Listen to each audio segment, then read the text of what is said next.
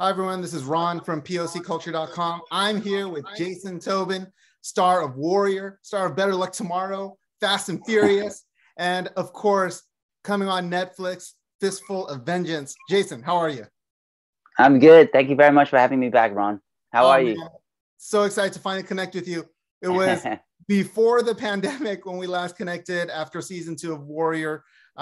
Since then, you've made your triumphant return to the Fast and Furious franchise. What was that experience like for you to like come back and be able to be part of that franchise again? Wow.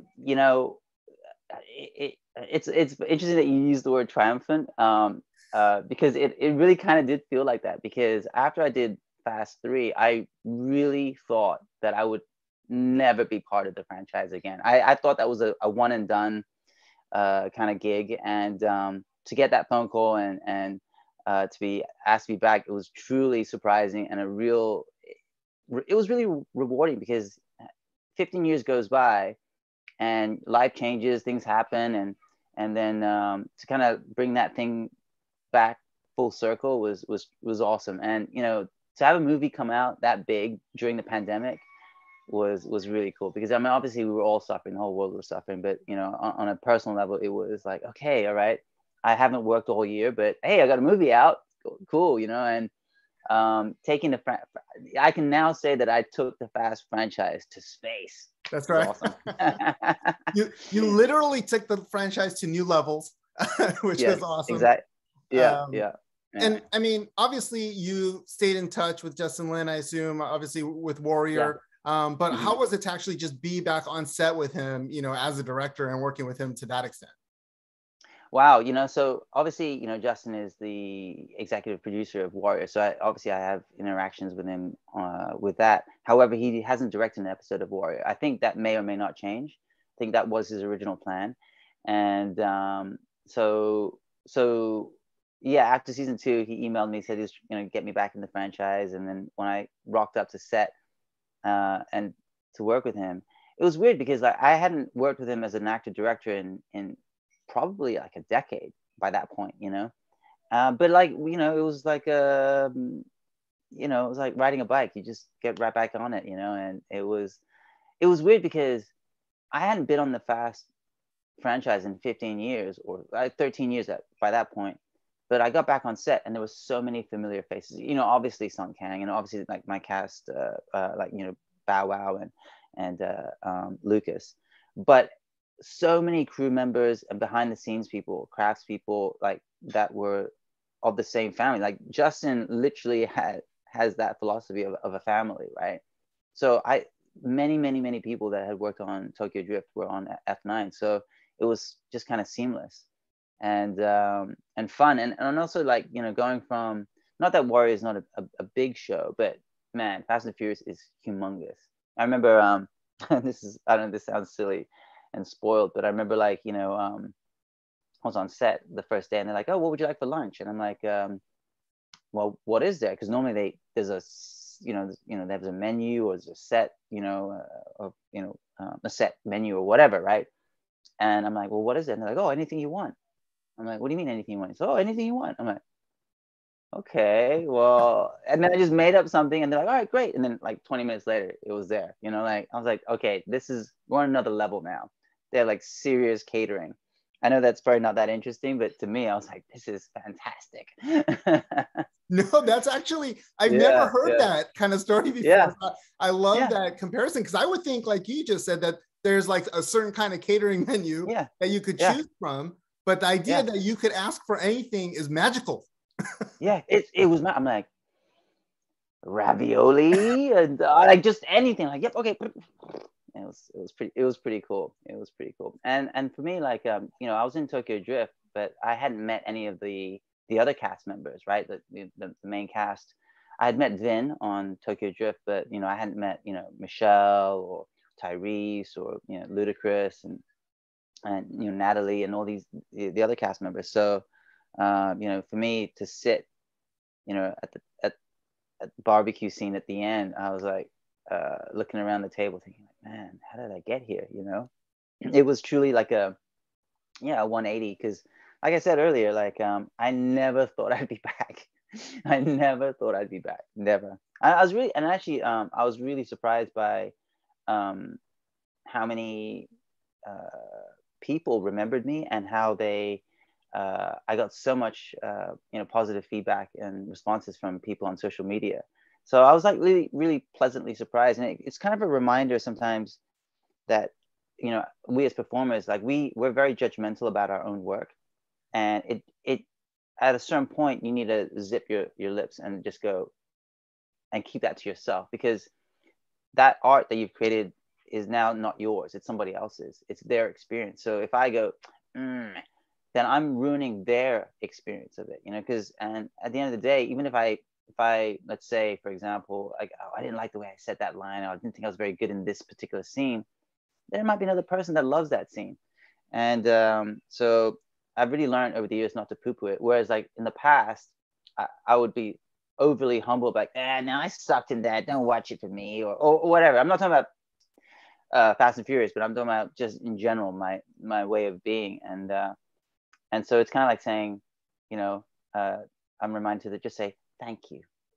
Thank you. Smile, thank you, and be gracious. And, but, between you, me, and Ron, I think I'm fantastic in everything I do. Well, that's what we have in common, Jason. I think that way about your performances too. But I really appreciate that perspective, because if there's anything we've learned over this pandemic, is that sometimes we need the art to get us through some really, really tough and dark times. And I think it's also very Asian of you to have to be like, oh, no, I was terrible in that. And then, to just reject that praise, that's that Asian part of you, isn't it?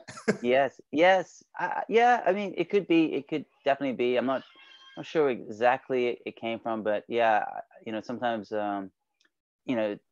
too deprecating or whatever, whether it's an Asian trait or a British thing or whatever. But, as an actor, sometimes I think it's, you get humbled all the time,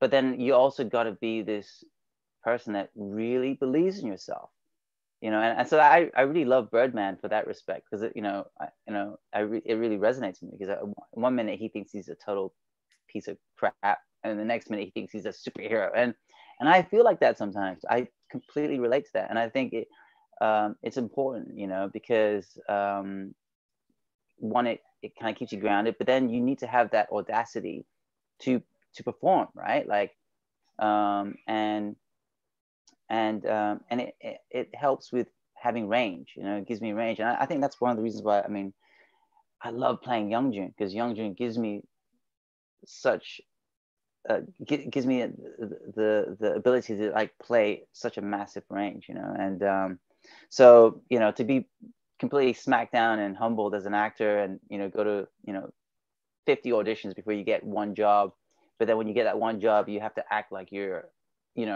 God's gift to the world. This is the crazy business that we're in. Before, I used to would really beat myself up over. Actually, no, I take that back. I still beat myself up sometimes when I don't get a gig. I'm like, damn it, you suck. And then I watch Warrior. I'm like, I'm fucking awesome. Well, thank goodness you have the Warrior reference. You can watch it anytime you want. I know.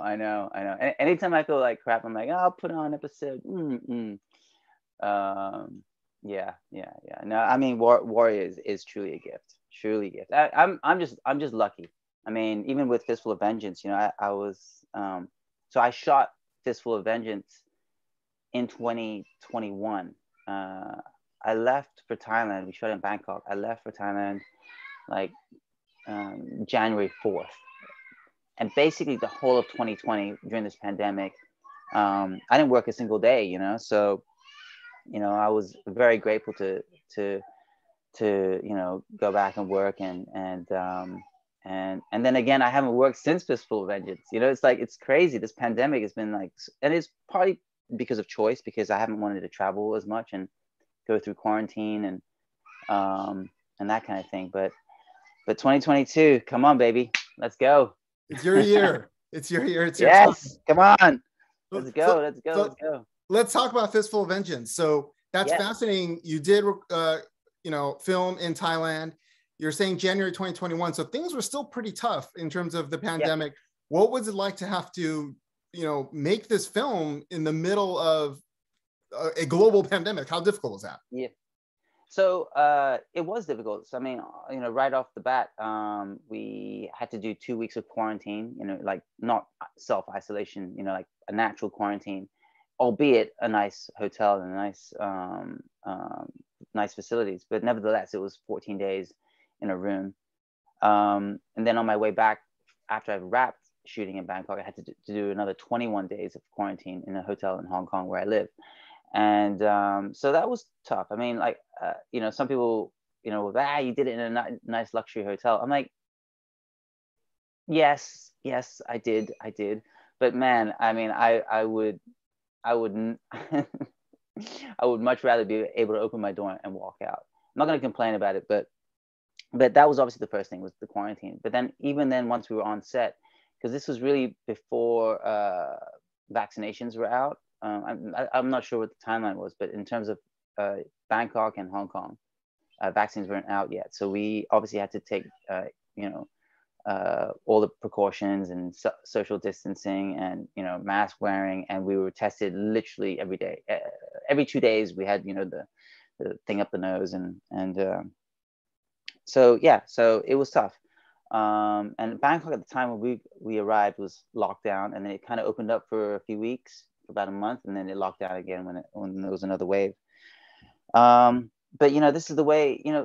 What was cool is that in the film business, the show business, we talk about the show must go on, and it didn't matter. Like whatever the hurdles were, we just dealt with it, and fortunately, no one got sick.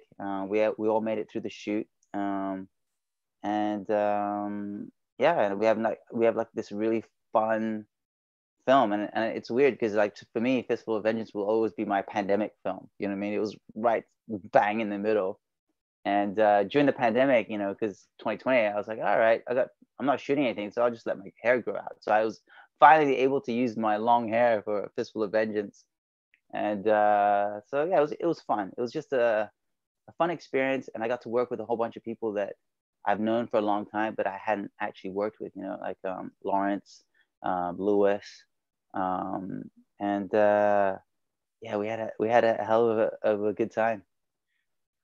I love to hear about that transition. First of all, the long hair, because I follow you obviously on social media, so I'm seeing that happen. And in the film, you have just some impressive locks. They grade you out a little bit. And I love your role. So what was it about the role and just this project overall that attracted you from the beginning? So when Warrior, during season 2, I think Wu Assassins, the TV show, came out on Netflix. And, obviously I have a ton of friends on that show, and so Warrior, the cast of Warrior, and we were very, very supportive. We all we cut a little videos, on social media, supporting our comrades on Wu Assassins and congratulating them, and just and supporting, and we were the sort of the two shows that had a lot of Asian Americans and a lot of martial arts, and so for me, as a fan of the show and a fan of so many of the people that work in front and behind the camera of Wu Assassins, I was completely flattered when they approached me to be in it. And so I feel like I stole something. Like I got away with something here because I'm the only actor that gets to be in both of them. I'm like, I'm a Warrior and I get to be in Wu Assassins. How cool is that? So when they approached me, I think it was, I think the producers and the filmmakers knew of me from Warrior. Nevertheless, I still had to read. And I just had fun with it because, it's such a different role than what I normally play. And, I get to change my look. I get to, change my voice. I get to, I sound a little bit more British than I do sound American, I've always had to learn how to sound American for most of my projects. So to sort of use more of my British sound was cool. And one of the things was like, although I love to do action and that kind of stuff, like I didn't have to do any fighting. It was like I get to play this different kind of dude in this world, and yeah, it was cool. It's cool. And Eco is such a nice dude. I mean, I'm such a huge fan. I mean, obviously I work with Joe Taslim, so to then go to work with, you know, I'm a fanboy, right? So to see Joe from the Raid, I'm like, oh man, that he's, you know, and then now to work with Eco, or to work, you know, now to see where Lewis is at, because I knew Lewis many years ago. He was a stuntman on Tokyo Drift, and I knew his father, who's like this legendary you know, stuntman and stunt coordinator in Hollywood. And so I'd worked with Phil, his dad, like many times, and I'd seen his sons grow up, and like, so now to come back and you know, here's Lewis leading the show, and you know, he's such a gentleman, hard worker, you know, and I was really proud of him, you know, just really proud. Like I feel like I'm like, you know, maybe, you know, it sounds weird because I don't feel like I'm that old, but like, you know, I'm proud to see where he came from and what he's doing now. And so to be part of it, and to not, it also is nice to not be part of the crew. I'm like this other kind of shape-shifting character. It was fun. It was a lot of fun. It's really crazy to think about all the different connections and everybody knowing each other to a certain degree, like you're talking about between Joe and Eco from the Raid, Yeah. and then obviously Lewis and Joe work together for Mortal Kombat, right? And you're in the Wu Assassins, and it's just amazing all the synergy that we have.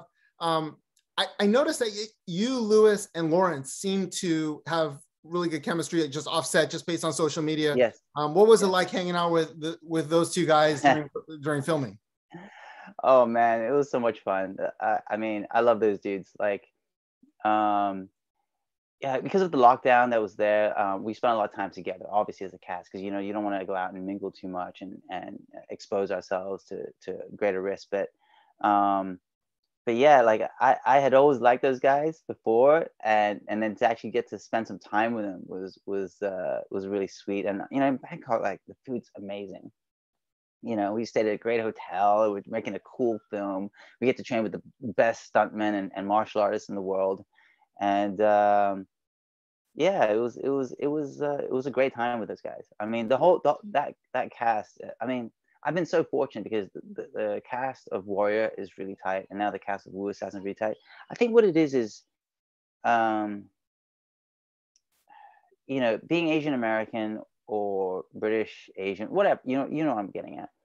To be able to work in this business and to have these opportunities is truly like a blessing, and so I think we all appreciate what we have. There's, you know what I mean, like we're not ungrateful, and so you know, you can just feel the joy, like to just put in the hours, do good work, and then get to spend your off time like hanging out in Bangkok.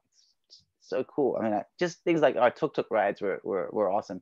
Probably not the best thing to do as an actor is to like ride tuk-tuks because they're dangerous. But we had a few of those, and when things opened up, we definitely took advantage of it. You know, I remember like when they finally were things kind of relaxed a bit in Bangkok. Me and Lawrence were at the pool, and we could finally drink alcohol because they like bars, everything had closed, right? So like we were like, it sounds terrible like talking about alcohol, but you know what I mean? Like, yes, we can drink.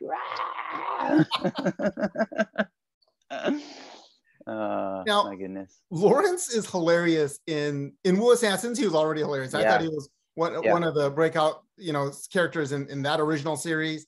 And he's a great actor. He's hilarious in Fistful of Vengeance and does a lot more action than he did in the first go around. Yeah.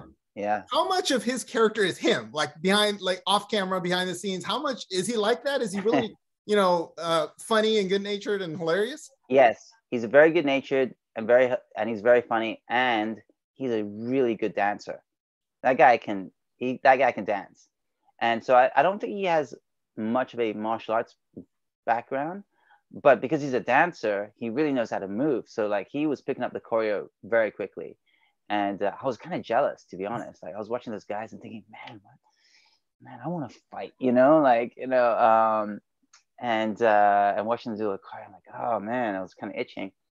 But yeah, he picked it up really quickly, and like because he fights it too nice. I'm like, oh man, he's got to stab and like rip people apart.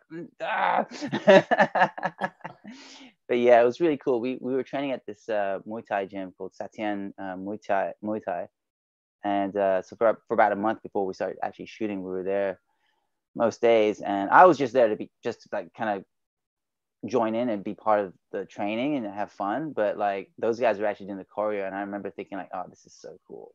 And Rule would come in and bring his camera and like kind of like do some previs, and then watching Eco's team kind of do his thing, and then Lawrence learning his choreo, Lewis doing his choreo, and each actor coming in. It was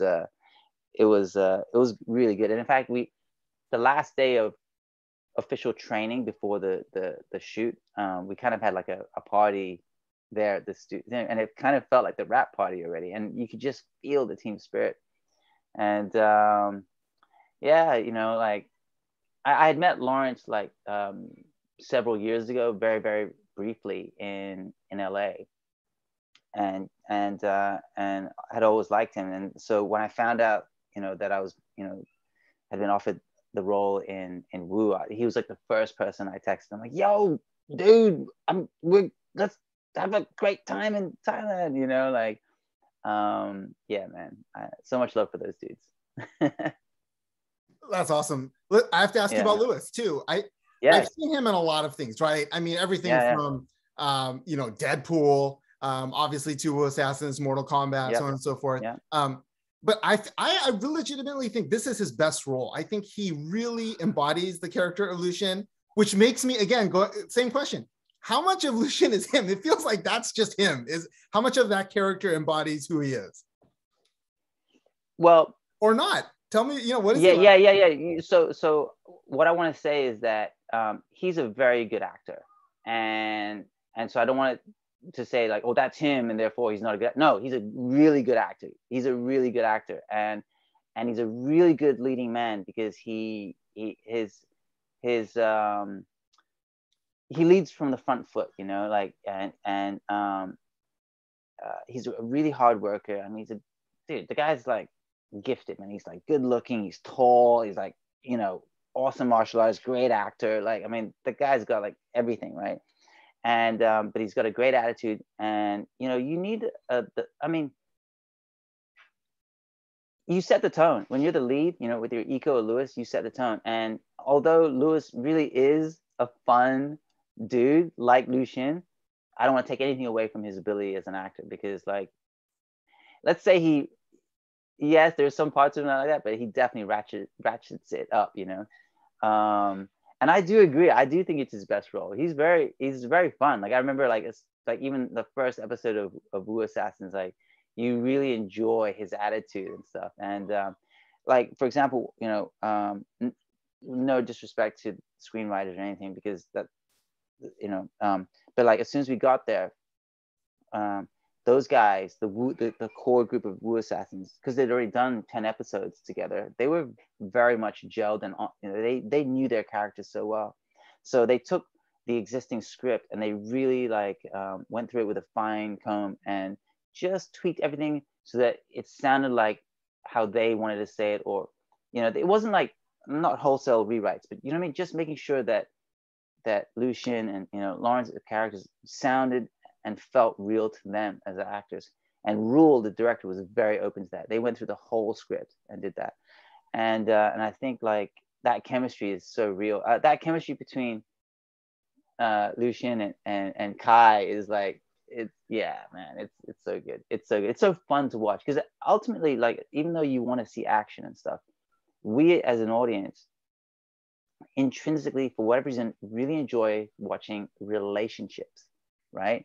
And then that makes all the action therefore more valuable when we do get to see it.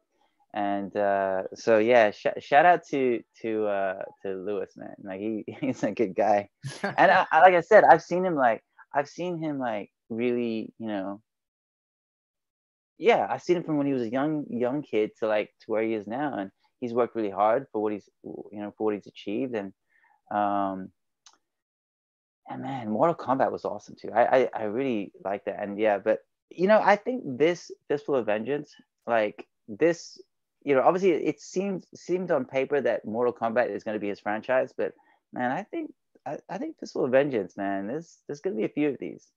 Yeah, Definitely gonna be a few of these. I hope so. I think there's still room for all these characters, and they can bring you back. I mean, you can be in all of them. But why not? Yeah, why not? You got to keep adding to the team. But I agree. I mean, I think, and I certainly don't mean to say that Lewis isn't a good actor, and that's why this is his best role. Yeah. I think this role allows him to show that swagger, right? Show that really his personality come through. Maybe a little more than like a massive franchise character, which has to be a certain way. So I think that's what we see in this, which is great.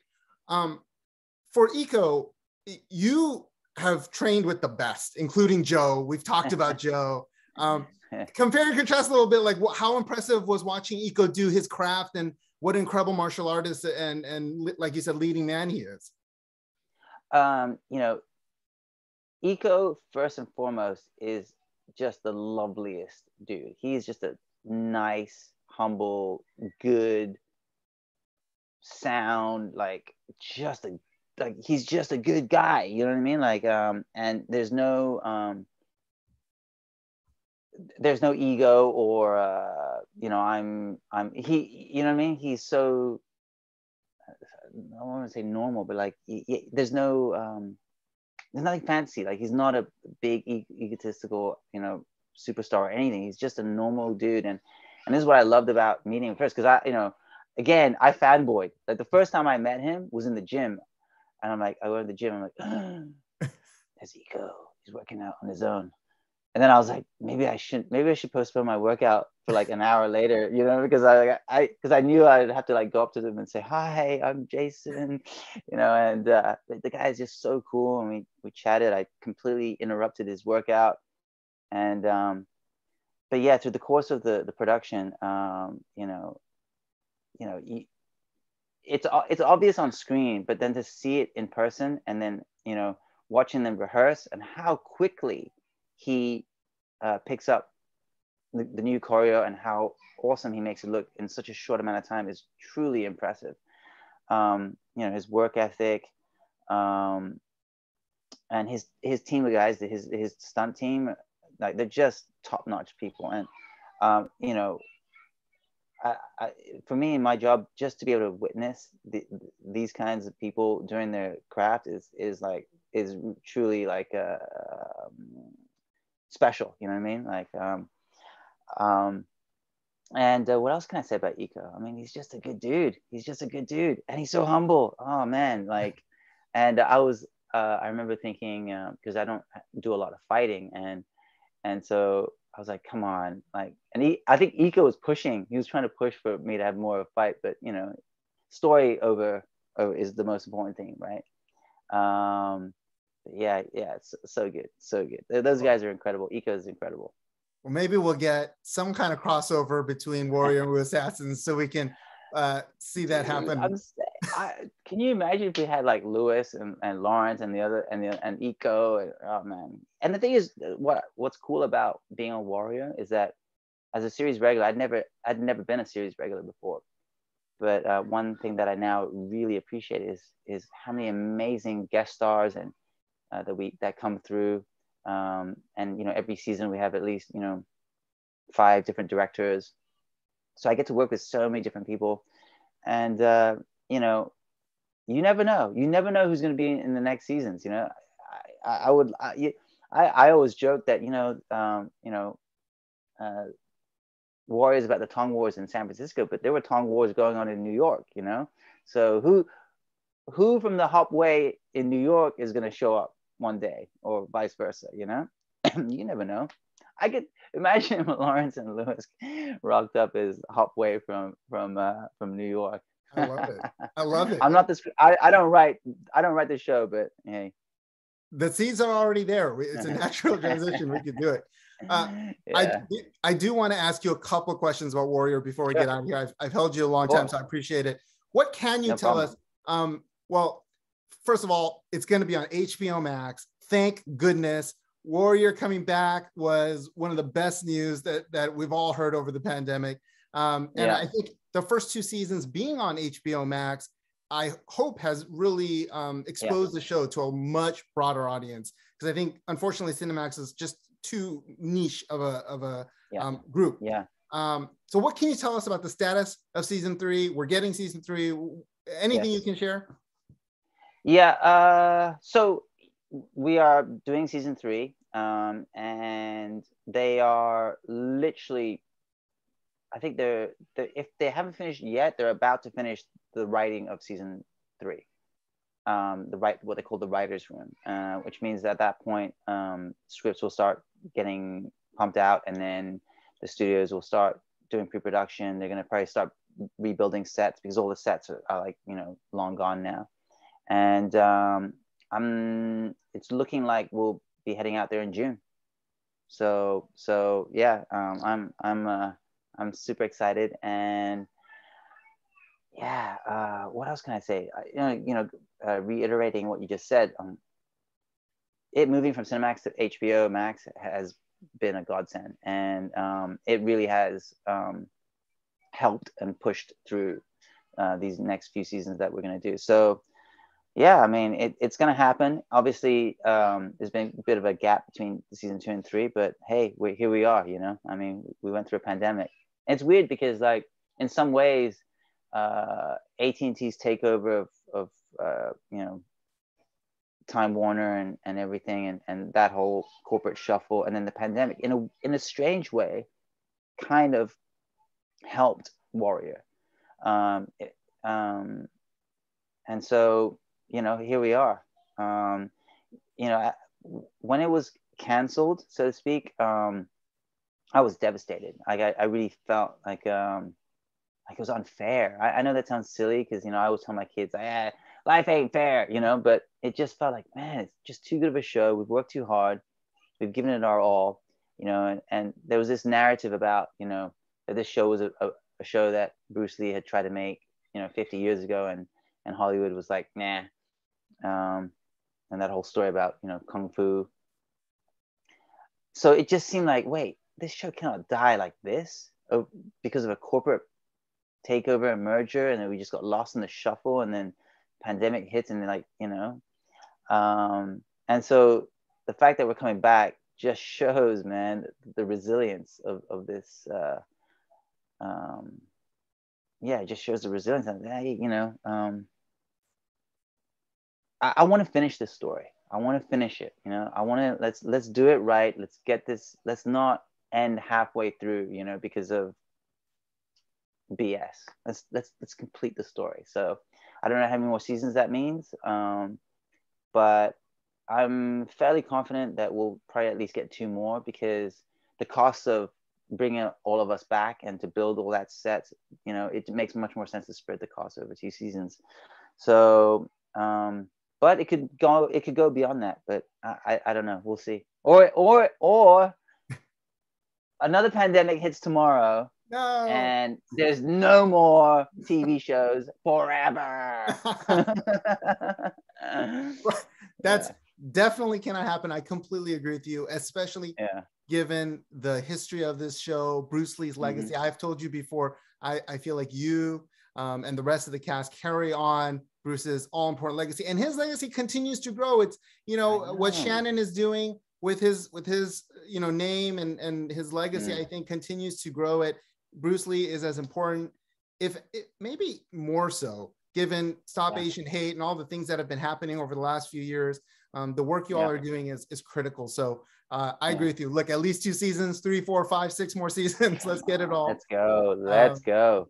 I am excited that you'll be back doing that soon. And I hope that we can reconnect when you're getting ready to release season 3. Awesome. Sooner than later. Absolutely. Congratulations, Jason. Fistful of Vengeance is a ton of fun. I think it's great that it's going to be on Netflix, and so that the Netflix audience can be refreshed in their memory of you, and hopefully then mosey on over to HBO Max. So congratulations for the show. Thank you, Ron. Thank you so much, brother.